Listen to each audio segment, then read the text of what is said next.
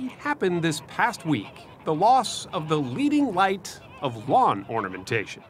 For we learned of the death this past Monday of Don Featherstone, an art school graduate turned plastic fabricator. Featherstone created ornaments of every description, from snowmen to Santas to fanciful animals.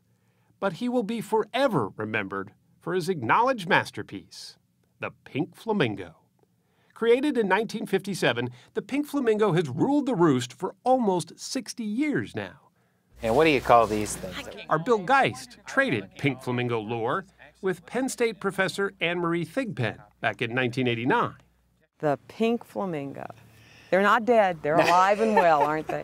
Now, one time I knew an Illinois flamingo from a Pennsylvania flamingo. Those are two of the big manufacturers of them. I'm not real sure. You would say.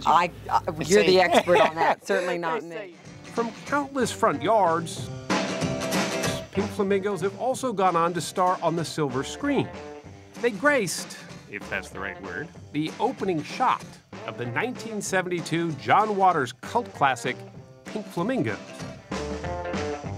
Do you know what it's like to be trapped for 20 years?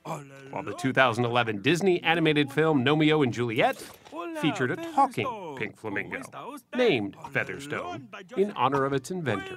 Featherstone, how's the other leg? I don't know, Featherstone, remember?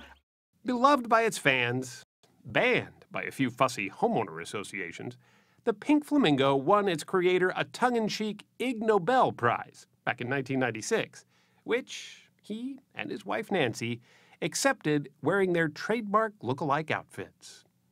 Don Featherstone was 79.